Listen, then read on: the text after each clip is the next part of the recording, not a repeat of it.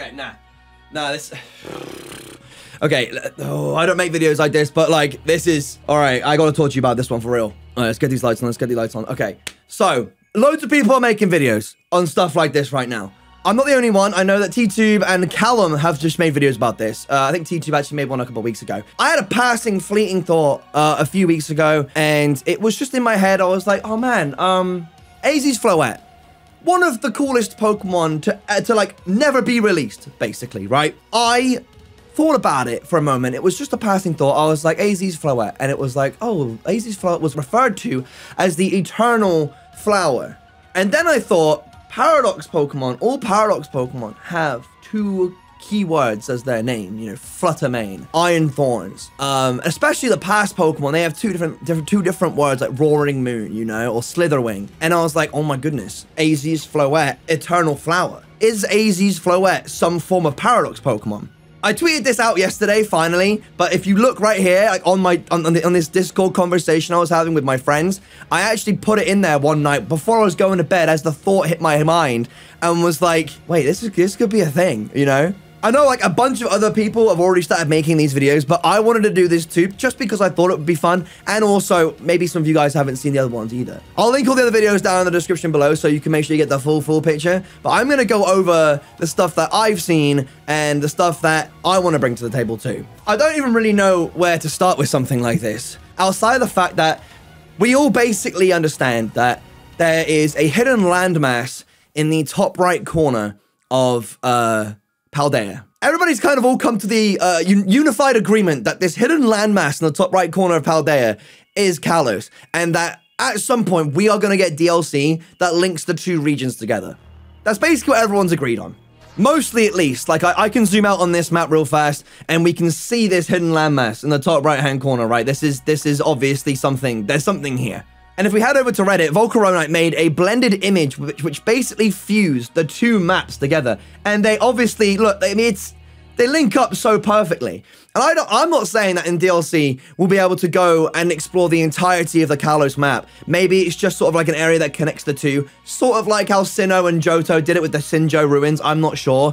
There's obviously this cloud that they've done over the top here in the Paldea art. And it sort of blends over the top of the Kalos map, and the landmasses seem to connect oh so perfectly together. X and Y was a really weird game because it didn't get DLC. It didn't get like a continued version or a third version. Like Z was so obvious with Zygarde. There was the potential of like X and Y 2, and none of them ever happened. There was so much content that was locked behind closed doors in X and Y, like the power plant, for example, where we were supposed to find Volcanion. AZ's Floette was in the game's code and never actually released.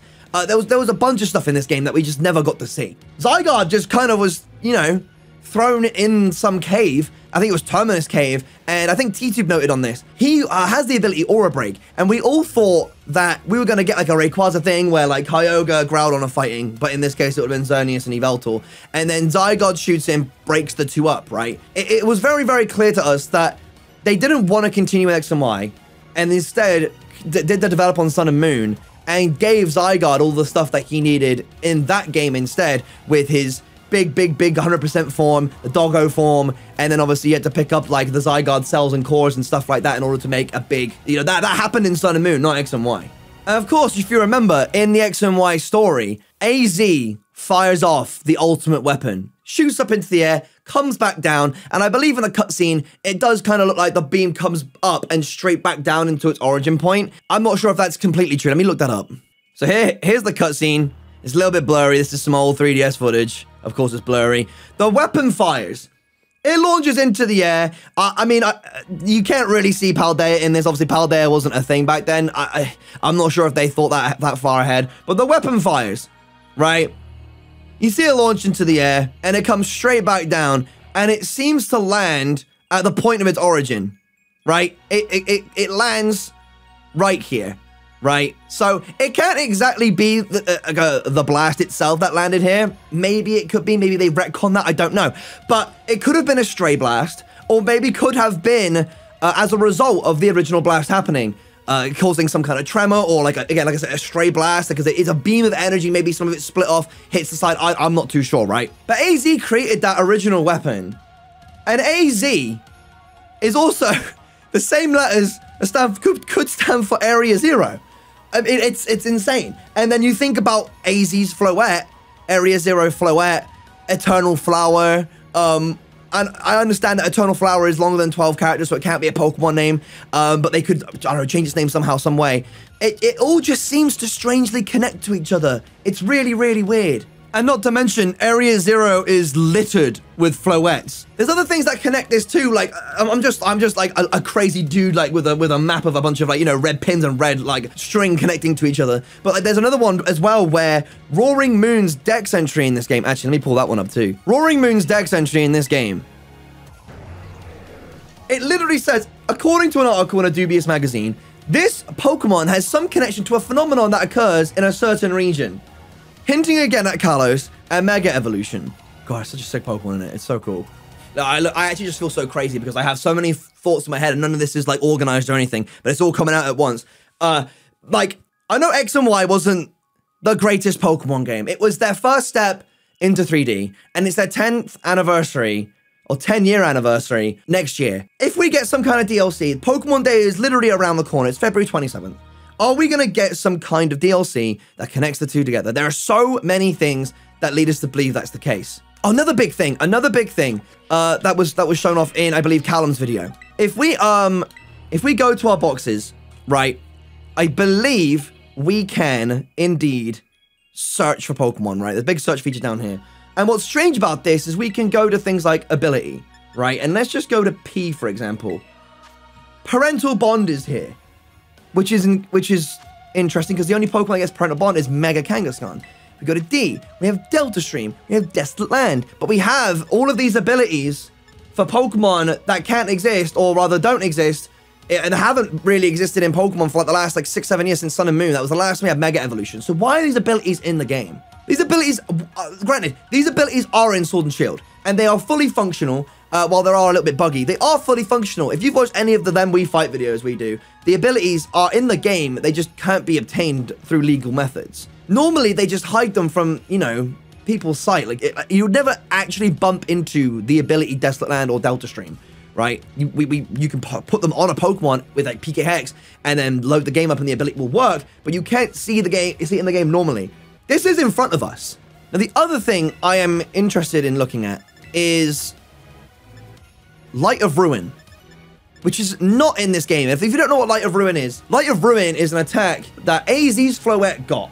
And it was in, I believe, most Pokemon games with its own description and stuff like that, but was completely removed from BDSP. Apparently, it's had its description changed in this game, although I can't see it on my screen right now. So why don't we try to force Light of Ruin in the game? If we head over to Bulbapedia first, we can see that in, I'll reveal it one at a time just to be dramatic, right? X and Y and Oras, it states, or X, Y, Oras, Sun and Moon, Usum, Swish, and Legends Arceus. Apparently this moves in Legend Arceus too. Drawing power from the Eternal Flower, this user fires a powerful beam of light. This also damages the user quite a lot. It's had the same description, right? BDSP, it says this move can't be used, it's recommended this move is forgotten, once forgotten this move can't be remembered. And then in Scarlet and Violet, for the first time in 10 years, this game updated the move. Drawing power from the Eternal Flower, this user fires a powerful beam of light. This also damages the user terribly. There's no reason to change this move, okay? And from what I understand, I need to test this. I'm pretty sure you can't use this move in Sword and Shield either. So let's just go somewhere. Let's just fight a wild Pokemon. I've given it to a regular Floette because obviously AZ's Floette's not in the game. But I'm gonna give it to a regular Floette and we're just gonna see. Why don't we just have a look and see if Light of Ruin even works, or if it's got a type, or it's got base power, or anything like that. Let's just jump into a battle with. Listen, you'll do. So we have our Floette. Okay, Light of Ruin is right here. It has its power, it has its accuracy, and it has the description we just talked about. So what is the animation? You can't use this move. I also put Steel Beam and Chloroblast on this moveset as well because they both share, all three of these moves basically share the same description, except Light of Ruin is the only one that describes itself as taking damage terribly. And it's almost like, it's like Darkrai's Dark Void, right? When you have Dark Void on Smeargle, it's like, oh, you can't use that move. but it also kind of has the same sort of thing. Because in Sword and Shield, if you had a move you couldn't use, it would just be grayed out. This move isn't grayed out. It just says you can't use this move. Maybe it needs to be used by a specific Pokemon, perchance. They might be wondering, oh, yeah, well, you can't have AZ's Floette as a Paradoxmon. You can't have AZ's Floette in this game as a Paradoxmon. It's not old enough. If it was going to be a Paradox Pokemon from the past, it's like barely a few thousand years old. It can't be in the game as a Paradoxmon. Well, then I have this. What are we saying about this? Because Entei, Suicune, and Raikou are only a few 100 years old, I believe, right? The whole burning of the burn tower and stuff like that in a critique, like, only happened like a few 100 years ago. There's something, bro, I'm just telling you, there is something going on. And when it comes to the disc Pokemon, I know this is just a small thing, but it's made up of hexagons too. And what's Zygarde's deal? He's hexagons. I don't think that they're the same Pokemon, but maybe there's some kind of relationship. I obviously don't know, but that seems kind of interesting to just point out. It feels like nobody's mentioned that at all either. Other things to make note of are the sundial in Anastar City. Again, it's a big crystal. Has some relation to Megastones. Diancie potentially as well. Carbink and Diancie are like separate Pokemon, but are clearly related in some form. There's that. And then, of course, there's the infamous trademarking of the Pokemon X and Y logos, which, I think this is hard copiing because it's been 10 years, so it makes sense that they've got to redo the trademarks. But it's, you know, again, it's just another little thing in the massive, like, pool of potential things that could lead to us getting Kalos DLC. If I'm completely honest, the whole AZ's Floette thing being a Paradox Pokemon is the biggest thing that's, like, led me down this rabbit hole. And since it's something that sort of, like, popped into my head and then I looked up online and it seemed that it popped into a bunch of other people's heads too, it was just like, maybe that there is something going on here. I'm just excited to see what they do. X and Y was... It was a great game. I really enjoyed it. It's got some really, really big memories for me. Maybe it's the nostalgia talking, but I would love to go back, even if it's just to a part of Kalos for us to look around in. And if they do bring the whole region back, they do a double region like they did with like Gold and Silver, Heart Gold, Soul Silver. That would just be awesome to go revisit Kalos. I think the biggest thing, and I know you guys all know this, but I love Mega Evolution. I think it's absolutely fantastic. So any hint that we potentially get Mega Evolution again is absolutely awesome.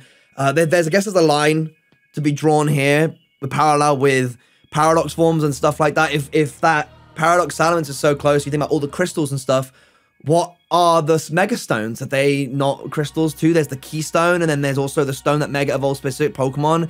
There's a lot of just like weird things going on with like crystals and magical stones and stuff like that with these two things that just seems way too close to not be connected in some kind of way. I don't know. You guys can just obviously think about this by yourself. I'll link the other videos that I saw and other information in the description below so you can make your own sort of like decision or your own. You could come to your own sort of like viewpoint. But let me know what you think. I don't know. I've not been this excited for, you know, a third version or DLC for a Pokemon game like ever. So I want to know. I need to know. We need another direct or something. I'm hungry. All right, let me know in the comment section what you think, and I'll see you guys next time.